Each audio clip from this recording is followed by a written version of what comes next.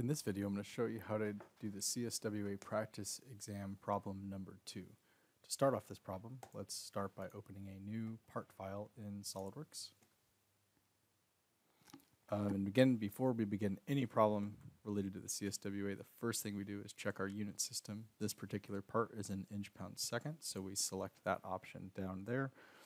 In the material, we can right-click, and the material shows up here under Edit Material, Alloy Steel. Click Apply and Close. Now our material is confirmed. The origin is arbitrary, meaning we don't have to place the origin in any special location, and the amount of decimal places we need to use for this is 2. So, without further ado, let's start our part. I'm going to start by selecting my top plane, creating a two-dimensional sketch on that plane, and I'm going to start with a rectangle. And a neat little trick to create a rectangle centered about the origin is if you make a construction line, click the construction line and the origin, and click midpoint. Now that is going to be centered by default here. So the width of the part is dimension B, which is 1.25. The length of the part is dimension A, which is 2.125. Okay.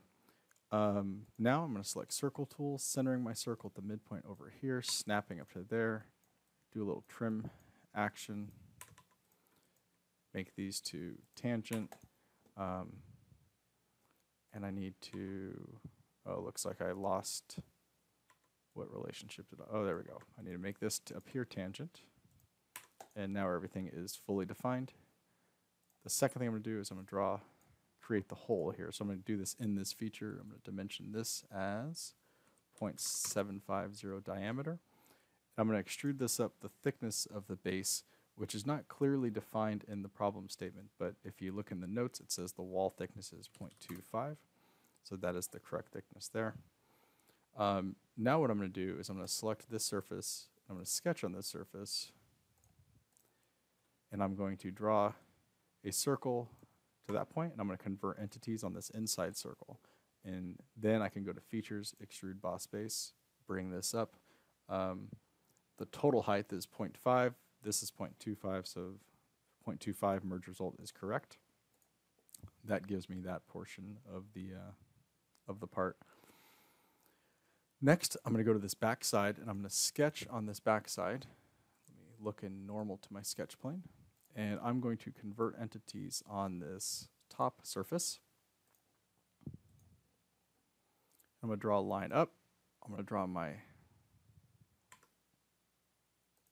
tangent arc from this line over to here. I'm going to draw a line down to there. So there's the sketch profile that I just created. And the center of this arc relative to the top of this surface is 0.5. Okay.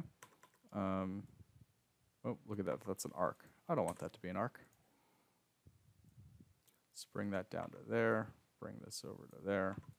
Make this and this tangent. And we should then be fully defined. Oh, what am I missing? Oh, this line needs to be vertical. Now we're fully defined. Okay, so the thickness of this is 0.375. So I'm going to do a Features, Extrude, Boss Base. That's the incorrect way, so I'm going to flip the direction using the toggle flip button there. 0.375, merge result. There's that. Next, I'm going to create a sketch on this surface, a simple circle, centered right there.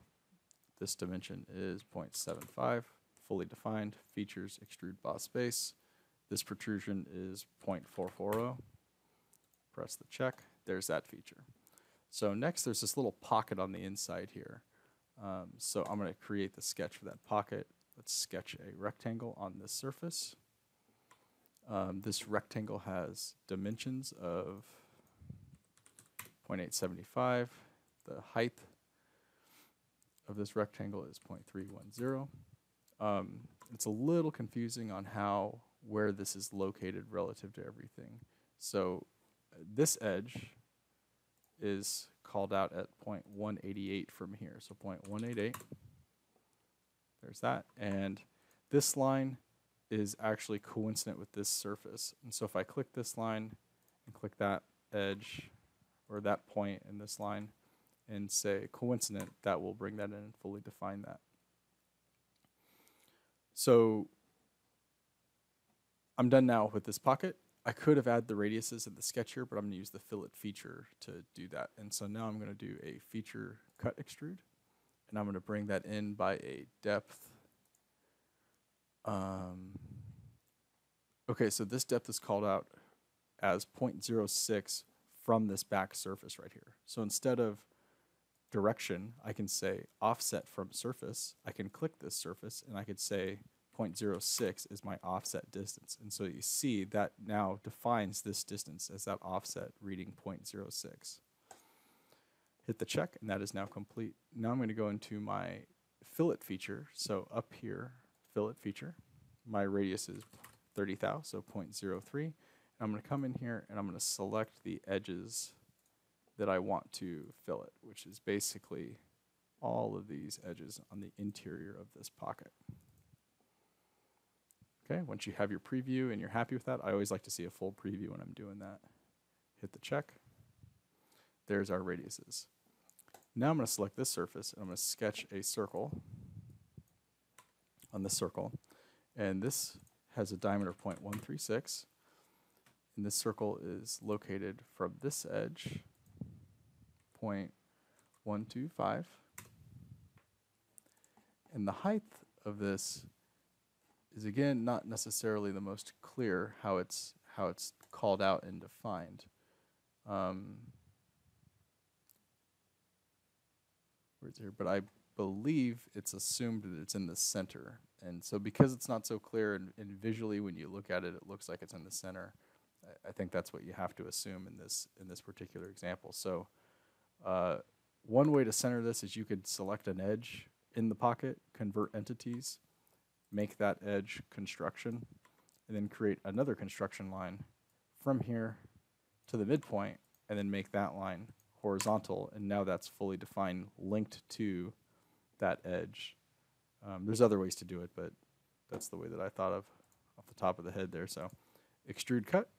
Let's make this go through all to go through both sides as we know that it does. Now we have our hole going through the side. The next step is that I'm going to create the ribbed feature. So you could do this a couple different ways. Like anything in life, you could use a extrude, or you can use this nice rib feature up here. So the rib feature is pretty slick. I'm going to do that. And to do that, you basically need to create a sketch on a plane centered on the rib, which coincidentally is my front plane. So I'm going to go sketch, sketch. And to create a ribbed feature, you just need a single line. I'm going to make this line, the endpoint of that line, coincident with this surface. And I know the angle of this line relative to that is 30 degrees. And I know that the top point is 0.5 above here, so 0.50. And then this, I'm just going to make it come all the way down to this point, so coincident there. So you see I have a fully defined line. You can kind of see how that plays out there. Features rib. So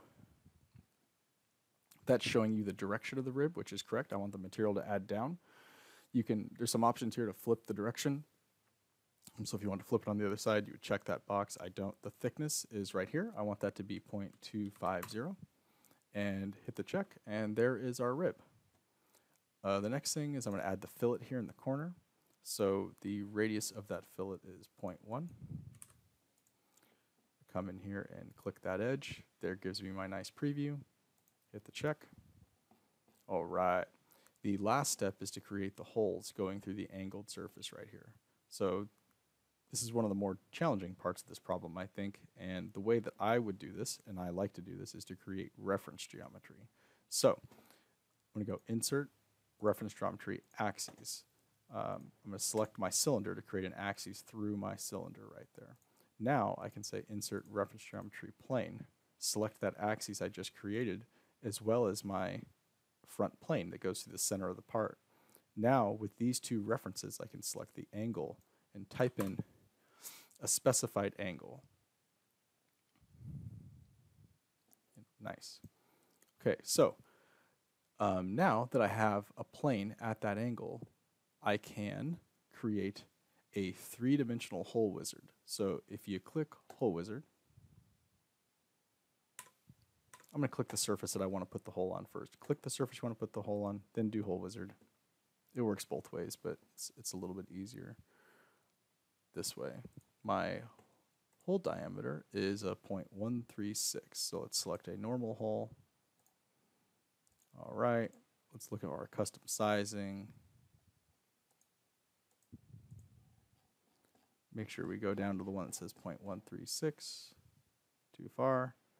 So 136 is a number 29 drill, and our end condition is going to be up to next because we want to break through the wall. Positions, I'm going to come in and I'm going to select just anywhere there. And now I can select the plane, select the point of my hole, and say on plane.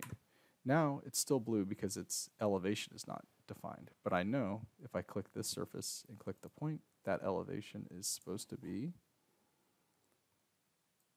0.19. Okay, we're fully defined, our hole's going through, hit the check, happiness. Now I can take that hole, my front plane, go to mirror that feature over to the other side, hit the check, and now I am done with my part. So at this point, the last step is to go Mass Properties under the Evaluate tab, and you can see your mass of your part is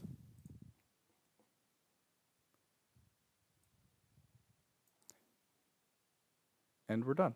Again, if you needed to change the number of decimal places, which we don't, you would go to Options, Custom Settings, and you could change the decimal places up here. Great, thanks for watching.